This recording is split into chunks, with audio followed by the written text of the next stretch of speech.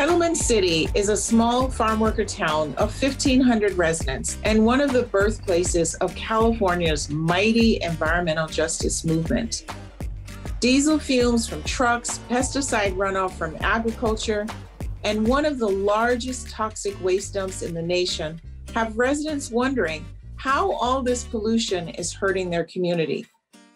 Marisela Mares Alatorre and her son Miguel are lifelong Kettleman City residents fighting for environmental justice in their town. My name is Marisela Mares Alatorre, and I'm a resident of Kettleman City for 42 years now. I'm a community organizer for Green Action for Health and Environmental Justice. And prior to that, my parents formed a group called People for Clean Air and Water of Kettleman City, El Pueblo para el Aire y Agua Limpia de Kettleman City. They formed it in response to a proposed toxic waste incinerator in the town, which they defeated in the early 90s. And so I kind of continued their organizing work. And still today, we're still dealing with permitting and agencies. We still live in a town that's home to the largest toxic waste dump in the western United States. And we do a lot to watchdog them to make sure that the agencies that regulate the company are upholding laws that are there to protect human health. My name's Miguel Alatorre, and I'm a third-generation community activist. I was pretty much raised into this movement. If you ask, where else is there to dump trash? Well, there's Kettleman City, which has chemical waste management, and then we have Westmoreland and Buttonwillow, which have a clean arbors facility in each. One is not active, the one in Westmoreland isn't, but the one in Buttonwillow is. And what are the three things, or what are the many things that these communities have in common? They're all Latino, they're all Spanish-speaking, low education, poverty, people that don't really speak up for themselves. And so it's like, why do these small communities always have to bear the brunt of everyone else's pollution? Like, the trash that I make that goes into my cans doesn't ever see that landfill because they don't accept normal municipal waste. You know, it's only hazardous waste. And so it's like, why don't I get to send my toxic waste to Los Angeles or to Beverly Hills or, you know, some other place where, you know, people are doing a little bit better money-wise? It's always these small communities that have to take all the waste. It's these kinds of inequities that have inspired UC Davis researcher Clare Cannon to take on a new project. Today, I'm driving down to Kettleman City to continue my pilot project into environmental health with community residents. I've made almost 10 trips in the past year, coming down, meeting with community residents, community partners to discuss their environmental health concerns. My goal is to do rigorous and independent scientific research and put it in the hands of the community so that they can advocate for themselves. So today we've been doing air sampling of VOCs in Kettleman City in order to understand what might be occurring in the air that could have harmful effects for human health. So you guys see what I'm doing? I'm setting up this little machine to take air, what we're breathing right now, and measure it. Isn't that cool? Yeah? Do you like science? Yeah, that's pretty cool. So VOCs are volatile organic compounds. So they're gases in the air, and some of them could pose a threat to human health. So we're measuring them in order to understand what's in the air that people are breathing, so we can better understand exposure to the environment as well as potential health effects. Cannon is leading a small-scale pilot study in Kettleman City to see if there's enough evidence to do a larger research project.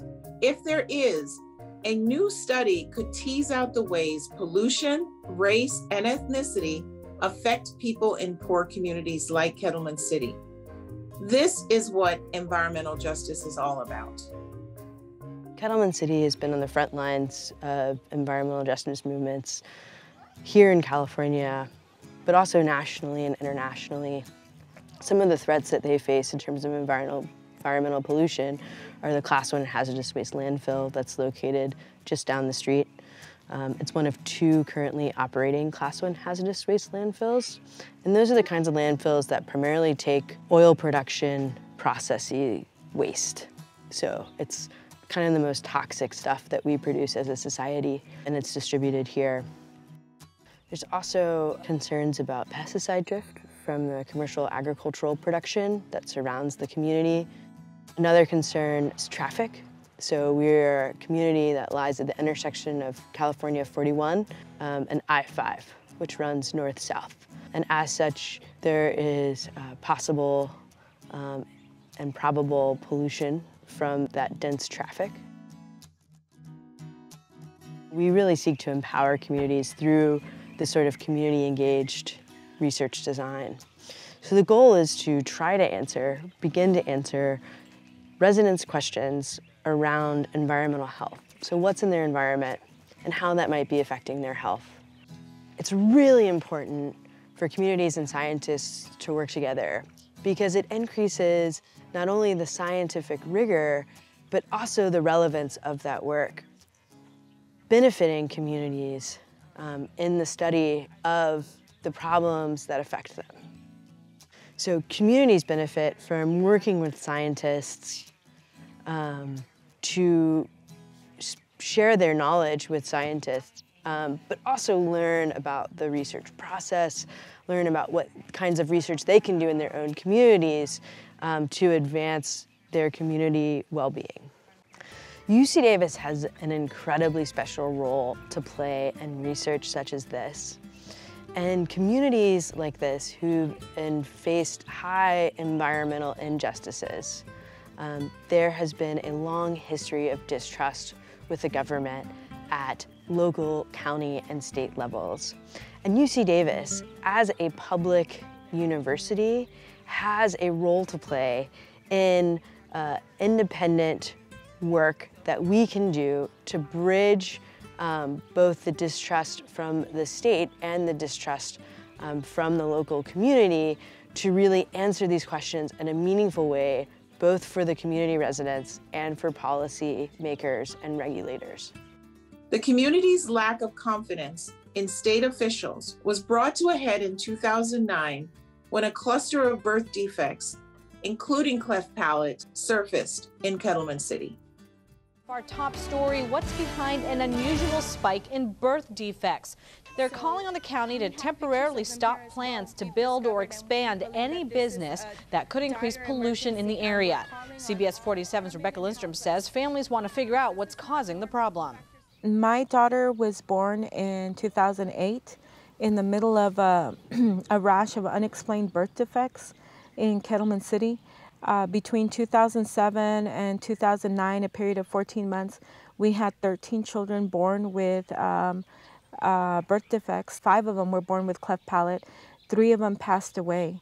So 5 cleft palate births in a community of 1,500 people is a definite red flag. And my daughter was born during the middle of all that. The cluster of birth defects galvanized parents and other activists who pressured the state to investigate in 2010. That same year, the state fined the Kettleman Hills hazardous waste landfill more than $300,000 for mismanaging PCBs, which are linked to cancer and many other health problems. Kettleman Hills was the only federally regulated landfill in California at the time that handled PCBs. Nevertheless, 2 California state agencies that investigated the birth defects cluster found that there was no evidence linking the birth defects to the landfill or other environmental conditions. Residents criticized the state's investigation for not accepting enough community input or taking the blood samples necessary to identify PCB exposure. There's no pattern or common cause to the birth defects in Kettleman City. That's what the state is saying tonight after studying the problems plaguing the small Kings County town. I get so angry that, you know, it's systemic problems. The system is set up to always be on the side of industry over the community's health. When they permit all these things in our town that they know that it's harmful, but it's more important that industry needed some place to dump their toxic waste, so they were going to go ahead and permit it anyway. That's when you have to fight against them, and you have to demand that they uphold the laws that are already there to protect people. My daughter was born beautiful and healthy, and we were very blessed, but 11 days after she was born, her cousin had a baby that was born with cleft palate. So I'm very lucky in that my daughter's super healthy. She does have asthma, which is a huge issue here in town. People have asthma because we're in an area where we have very, very poor air quality. Continued activism led to a historic civil rights agreement in 2016 between the state and Kettleman City residents. Part of how this study got started was really out of a 2016 civil rights case that community partners won, saying that more research was needed into potential harmful effects related to the landfill. In 2010, the state conducted 2 studies, one using secondary health data and the other one collecting soil samples from the community and water samples from the community. And they came to the conclusion that there was no correlation between the number of birth defects and the landfill. I think this ties into what I heard years later when I came to work with the community, is frustration with that study, with those 2 studies, in part because they felt like they understood what was happening in their community and that the state studies didn't take their voices into account. Our study did a few things differently from the state study. We used a community-engaged participatory action research approach. And this really involved the community throughout the study, which allowed us to sample from individual households. It allowed us to build trust and to sample from residents, to take biological samples, in this case blood, to test for PCBs. And we made sure that all of our research materials are accessible in Spanish and English, and that we have personnel on the study that were fluent in Spanish. After 2 years, all of the results from water sampling, air quality sampling, biological sampling, and the community health survey, the results are in. Hi, well, it's great to see you, Miguel and Maricela, here, remotely, virtually. I just wanted to share with you, as community partners on this research we've been doing, as residents of Kettleman, the work that we've done so far. So I've put together a slideshow of the study results. These are preliminary results, but we did find some concerning numbers in the air and water samples we gathered. From our air sampling, we found no direct signs of the carcinogen benzene, but we did find possible signs of benzene derivatives like benzyl chloride. We also found high levels of particulate matter and carbon in the air, which is an indicator of diesel pollution. From our water sampling, we found levels of arsenic that exceeded federal limits, but we did not find high levels of pesticides, which are notoriously difficult to capture. We also took biological samples, specifically blood, from 10 residents to look for evidence of PCBs, but these data are still being analyzed. Really, I want to stress that this is preliminary research and analysis. So a lot of these analyses are preliminary, but the research itself is preliminary, in part because we had this seed funding to do this work. And hopefully we can use that then to leverage more resources to really expand out the really great work we've been able to do together. I think our goal was always to be able to present something to the community, even if it was inconclusive. And I would hope that continued study would allow us to do that on a broader. I think that people, citizen science, putting this data in the hands of the community really validates us. As activists, sometimes we're written off like they're so emotional and they're talking about their feelings. And Having data like this in our hands is so powerful. It validates our concerns and it gives us something to be able to work with policymakers that they'll take us seriously. It was just a great overall experience, getting to work with you and everyone else. I know that some of the community members were my family members, and that they mentioned that this is the first time that someone really showed like a true compassion and a real want to figure out what's going on here in Kettleman and give us results. And so we're really glad that we have some data to go off on now.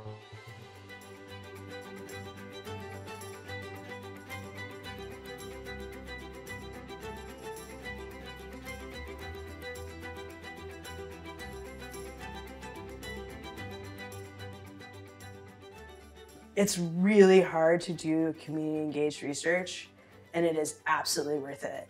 It's really empowering for researchers and for communities to produce and access this data and leverage it to empower their own communities to try to fight against injustices that they experience. And that is really, really important work. And the Environmental Health Science Center makes that work possible.